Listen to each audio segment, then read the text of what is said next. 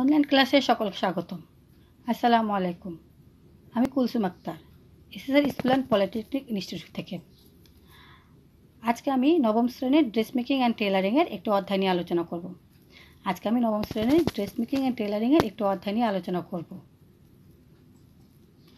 আজকে আমার অধ্যায়টির নাম হলো পোশাক শিল্প কারখানায় পোশাক তৈরি।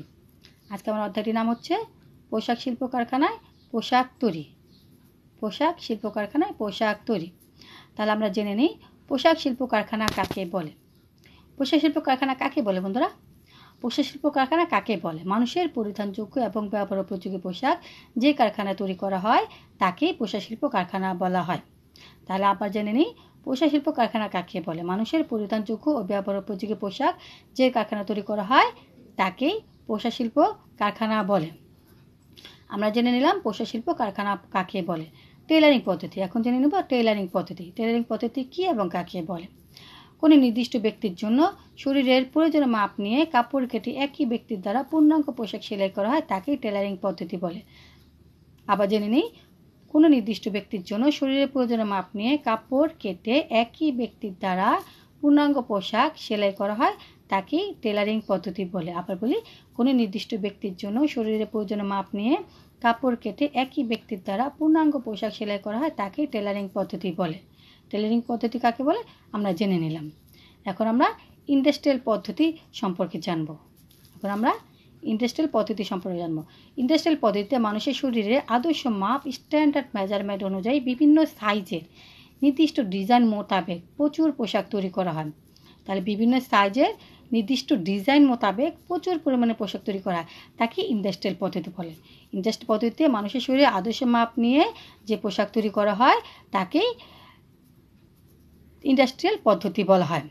ইন্ডাস্ট্রিয়াল পদ্ধতিতে মানুষের আদর্শ মাপ নিয়ে বিভিন্ন সাইজের নির্দিষ্ট ডিজাইন মোতাবেক যে পোশাক তৈরি করা হয় তাকেই ইন্ডাস্ট্রিয়াল পদ্ধতি বলা হয়। এখন আমরা জেনে নেব ইন্ডাস্ট্রিয়াল পদ্ধতি ও টেলারিং পদ্ধতির পার্থক্য। ইন্ডাস্ট্রিয়াল পদ্ধতি ও টেলারিং পদ্ধতির পার্থক্য জেনে নেব। ইন্ডাস্ট্রিয়াল পদ্ধতি আর টেলারিং পদ্ধতির পার্থক্য। ইন্ডাস্ট্রিয়াল পদ্ধতি এবং টেলারিং পদ্ধতি উভয় পদ্ধতিতে একই ধরনের পোশাক তৈরি করা হলেও পদ্ধতিগতভাবে উভয় পদ্ধতির মধ্যে প্রচুর পার্থক্য রয়েছে। তাহলে ইন্ডাস্ট্রিয়াল পদ্ধতি আর টেলারিং পদ্ধতির পার্থক্যের মধ্যে প্রচুর পার্থক্য রয়েছে। পদ্ধতিগতভাবে উভয়ের মধ্যে প্রচুর পার্থক্য রয়েছে।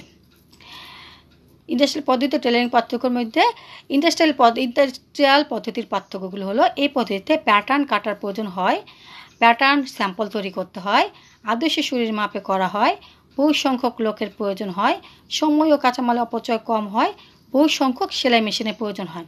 তাহলে ইন্ডাস্ট্রিয়াল পদ্ধতিতে প্যাটার্ন কাটার প্রয়োজন হয়, তারপরে স্যাম্পল তৈরি করার প্রয়োজন হয়, আদর্শ শরীরের মাপে করা হয়, বহু সংখ্যক লোকের প্রয়োজন হয়, সময় ও কাঁচামালের অপচয় কম হয়, বহু সংখ্যক সেলাই মেশিনের দরকার হয়। তাহলে বহু সংখ্যক সেলাই মেশিনের দরকার হয় ইন্ডাস্ট্রিয়াল পদ্ধতিতে। এখন আমরা জেনে নেব টেলারিং পদ্ধতি। টেলারিং পদ্ধতি সম্পর্কে জানব। এই পদ্ধতিতে প্যাটার্ন কাটার সুযোগ থাকে না, স্যাম্পল তৈরি করার সুযোগ থাকে না, প্যাটার্ন গ্রেডিং করতে হয় না, তারপরে কি নির্দিষ্ট একটি ব্যক্তির মাপে করা হয়, অল্প সংখ্যক লোকের প্রয়োজন হয়, সময় ও কাঁচামালের অপচয় বেশি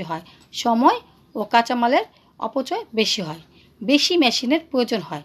কম মেশিন যেটা হয় না, এটা বেশি মেশিনের প্রয়োজন হয়। তারপর বেশি মূলধন লাগে, যেহেতু অল্প জিনিস তৈরি করা হবে সেক্ষেত্রে সব কিছুই কিনতে হয়, সেজন্য মূলধন বেশি লাগে, আর উৎপাদন খরচ তাই বেশি হয়ে যায়।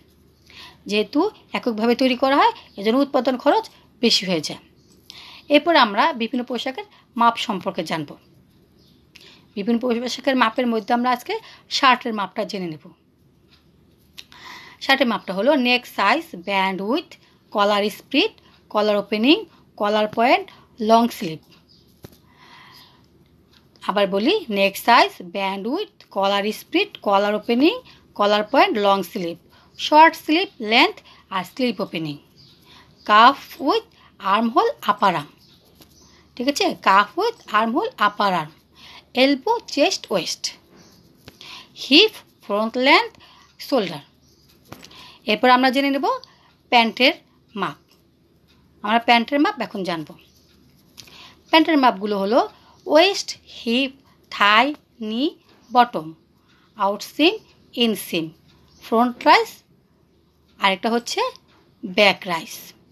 ওয়েস্ট, হিপ, থাই, নি, bottom, front rice, back rise. তাহলে আজকে আমরা কি জেনে নিলাম? ইন্ডাস্ট্রিয়াল পদ্ধতি কাকে বলে, টেলারিং পদ্ধতি কাকে বলে, শার্টের মাপটা জানলাম, প্যান্টের মাপটা জানলাম। তাহলে আজকে এই পর্যন্তই। এর পরের ক্লাসে অন্য একটি অধ্যায় নিয়ে, অন্য একটি টপিক নিয়ে তোমাদের সামনে হাজির হব। সেই পর্যন্ত তোমরা ভালো থাকো, সুস্থ থাকো, সবাই থাকো।